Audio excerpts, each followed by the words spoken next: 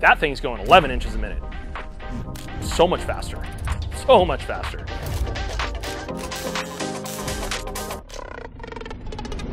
What's funny, I'd never even heard of a Fronius before. Miller and Lincoln are like here making welders. These guys are up here going and looking at the quality and the CMT, PMC, and the processes that they come up with. It's like, wow, there's some serious technology in this. And then seeing that the industrial world around us, not just specifically, like if you just zoom in on race cars, fine, it's all TIG welding. But if you zoom out 2 layers, TIG welding's not nearly as prominent as a MIG process or consumable wire process. There's a lot more applications out there that are using that. So I thought to myself, wow, maybe there is some room here. Then, you know, seeing the end result and the quality, I now have parts that I hold in my hand and I feel like the quality is higher than it was when it was hand TIG welded. I sacrificed no quality, I gained speed and efficiency, and I got a value add on my components, and I can deliver a quicker, faster, more effective product to my customer.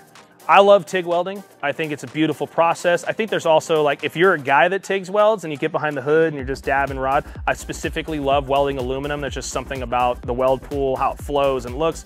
I just love it, right? So race car, TIG welding, they're synonymous. But it lacks in speed, right? You just can't, you can only TIG weld so fast.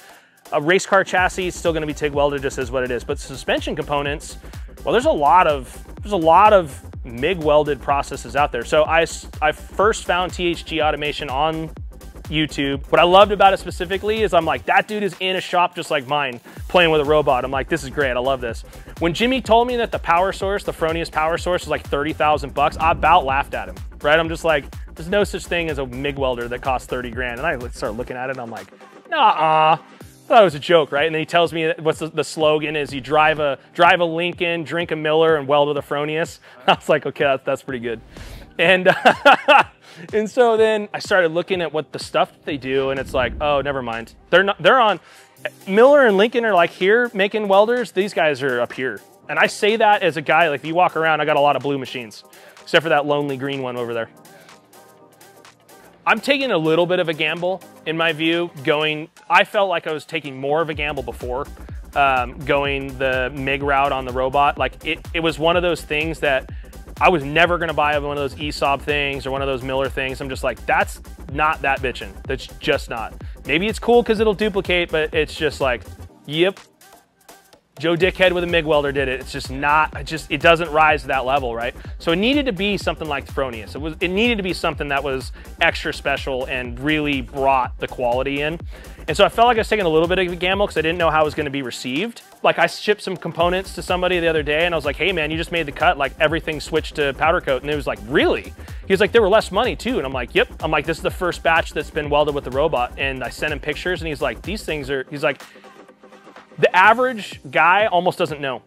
They're not even savvy enough to really, it's not that they're dumb, they're just not like, they're not immersed in the world of it, right? And so they don't even think twice. They pull it out of the box and it's perfect stacked dimes across the part. And they're going, you're gonna complain about this? Like, I don't know that we can make it, can you make that better, right? Like, is it possible for it to be better? Like you could say that it was hand TIG welded, but that doesn't make it a better component. The fact that they use this process to make rocket parts was evidence to me. Even though it's welded by a robot, it's programmed by us, it's monitored, checked, it's press broke by us, we program the plasma, we program the mill. It's like, there's a lot of passion and there's a lot of intimacy in the part, right? Like that, I know those parts inside and out. Because I've drawn every line, I put every dot in, I put in every hole, like everything about it, I know. That piece of it, that's like 2 hours on the bench for a guy, and it's 8 minutes with the cobot.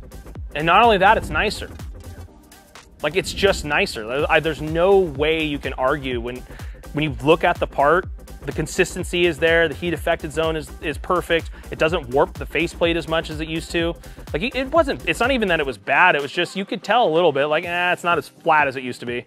You know, and like it would kind of flare on the edges because it's just so much time, right? That torch, you're at 225 amps and you're going 3 inches a minute, right? That's a lot of heat saturation in the part. That thing's going 11 inches a minute, right? It's so much faster.